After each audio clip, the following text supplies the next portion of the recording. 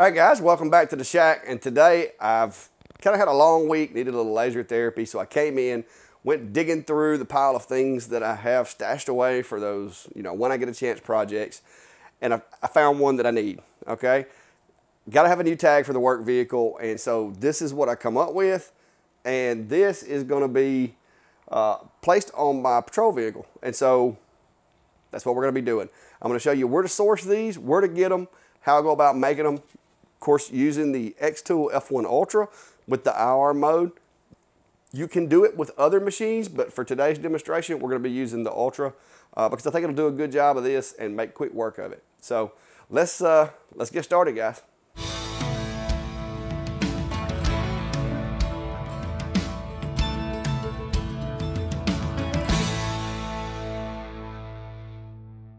So the first step is, of course, we've got to make sure we got the right settings, because even though these things are relatively inexpensive, they're still not the cheapest thing going. So I chose to test the settings on the business cards that I have, the black business cards. And we're going to set that up and we're going to do a little test burn just to make sure that the settings are correct and all that before we do the burn. All right, over here at XCS, I'm just going to go ahead and create a new project. A little tip while we're in here, guys, this is something that comes up with a lot of my files on Etsy pretty regular, is in XCS, if you get one of my files, there's a canvas button right here. And I wish they would do a little better job of kind of making that look like it's a button. But if you click that, it's going to bring up this canvas pane, and you can create several canvases in here.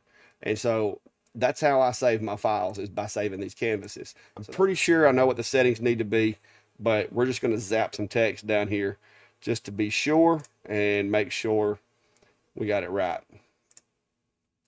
So on this text, I'm going to go ahead and start prepping for my tag, and I'm going to put my call number on there, because this is what we're going to do, is I'm going to put the badge and my call number on this tag that goes on my work vehicle. And so we're going to go over here to engrave the material. I'm going to go over to black metal business card, which is going to be the same. It's going to be the same settings that I'm going to try on the tag, because there's not a setting for tags in here. All right, the one thing that I do want to do, because for some reason I have noticed that it likes to default to the blue light. Well, I want white text, so I'm going to go over to the fiber. And I'm going to kind of go down through here, and if you look right there, you can see that the white text is down here toward the bottom. So I'm going to click on that, and the cool thing about the latest updates to XCS is when you click on that, it's going to go ahead and populate those settings for you. And so you're pretty much done at that point. So I'm going to close that out, and we're going to go ahead and run that to see if we get the desired effect. I want to get that white color if I can. So let's see how that works out.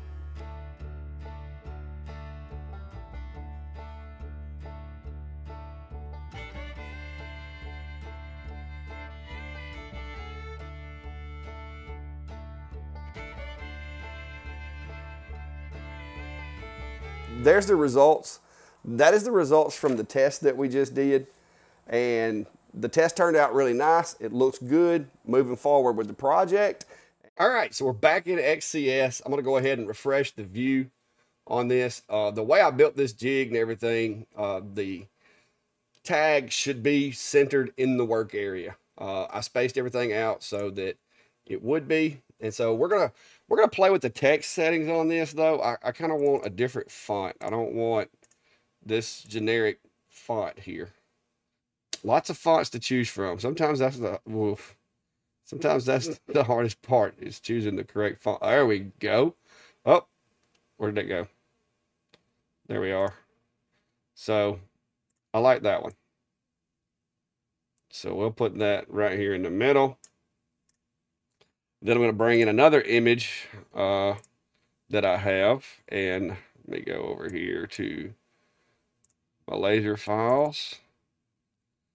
Should have a copy of it in SVG in here. There we go. And we're going to need to change the color of that so that we can see it a little better. And I'm just going to go ahead and change it to that blue right there. It's not exactly the same color. So there we go. Okay, 5040, the call numbers are a little big. Wait a minute. I just realized something. Could I possibly make the badge bigger, put it in the middle? And this is kind of user preference, guys, how you line this up, how you fit this in here. All right, center that. Kind of dig that. Now, the only thing I need to make sure of is that these guys right here, there we go. I keep forgetting most everything in here is set up to be like automatic. I think this one may need to go over just a fuzz. The difference in the letters is kind of messing with my OCD. I don't want one closer than the other, but the letters are different. So I think I like that. I think I like that. Yeah, we're going to go with it anyway. If I decide I don't like it later, we can make another one, right? All right, so I think that works. Now, this graphic here, I need to move to the same color as this one. And then I'm just going to go ahead and select all of them and make sure our settings. So we're going to go over here, engraved, setting, anodized business cards, go to the easy set panel, fiber IR, and I'm going to go down here and click where we did a while ago, 500 speed, 70, and just confirming that everything in here is set to that speed. So I think we're good.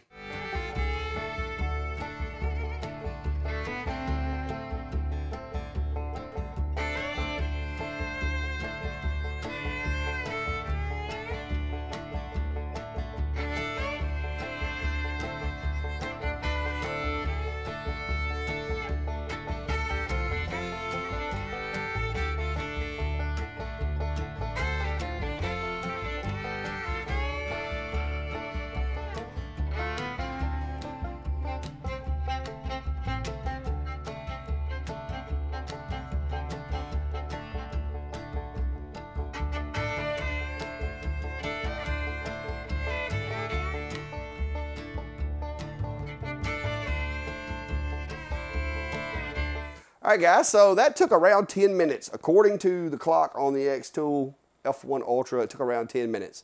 Now, with this, the cool thing about the way that I've got the jig set up and I've got the file in there now is I could, if this were an order of 20, I could literally just repeat the job, repeat the job, repeat the job, and get it done. So that's one of the benefits of the Galvos style machines, especially if you've got like the pedal. You can batch things out a lot quicker. And I do have the pedal, not using it because it would be on the floor. My luck, a cat would step on it. So I'm just using the little pad that comes with the F1 Ultra, which to me is awesome. The F1, if you remember, you had to push the button on the side of the machine, and it was a very light machine, so you could actually tip it over if you underestimate your strength, which has happened.